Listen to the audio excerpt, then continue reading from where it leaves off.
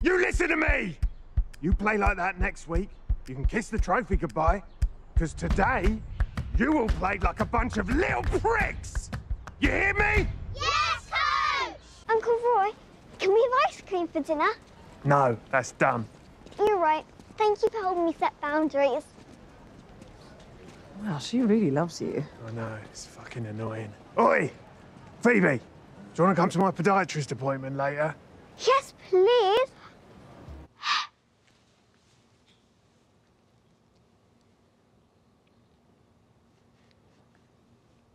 I think you might be dying. Fuck!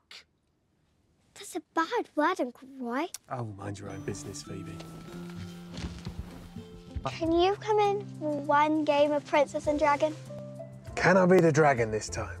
No.